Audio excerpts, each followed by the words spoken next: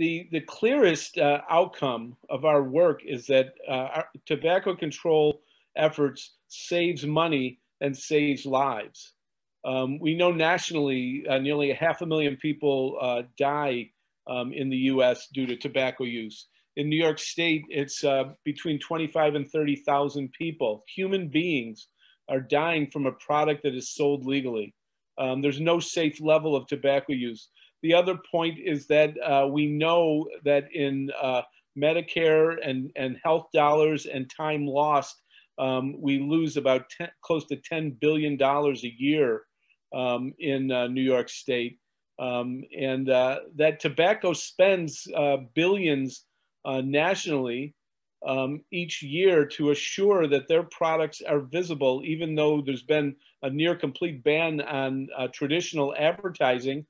They own the front counters of every store, and there's hundreds of thousands of retail outlets. There's something like 17,000 retail outlets in New York State alone.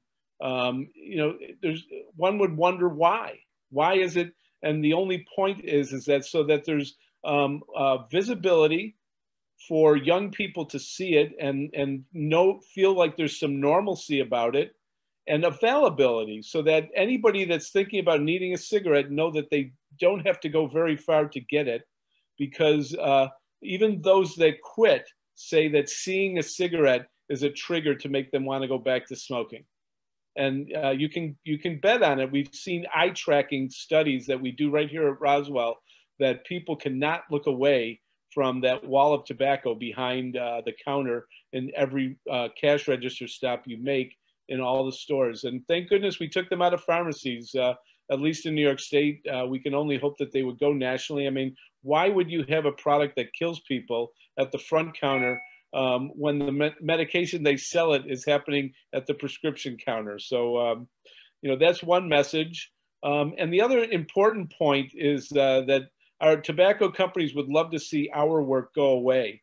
But without our steady education, advocacy, and community level policy change, we would not have this broader statewide and national awareness that our program brings each day.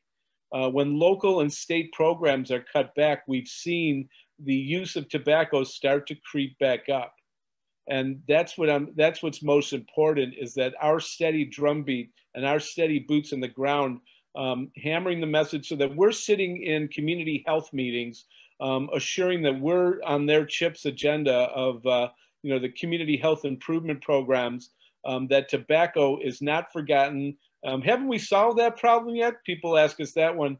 Well, no, we know, you know, you and I know, Chris knows, the battle is long from over. And where it might cost $50 to treat someone using nicotine replacement, it costs $50,000 to bring someone into a bed at Roswell to treat them for lung cancer.